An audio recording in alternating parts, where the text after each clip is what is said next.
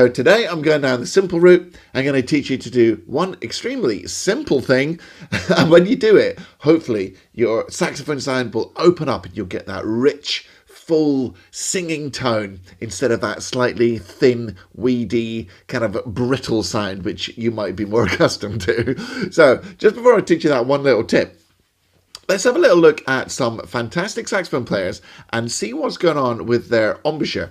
Now, sometimes when you look at the outside of someone's embouchure, it doesn't give you the full picture, but it certainly gives us a big clue. So check out these embouchures, and then I'll teach you the one tip.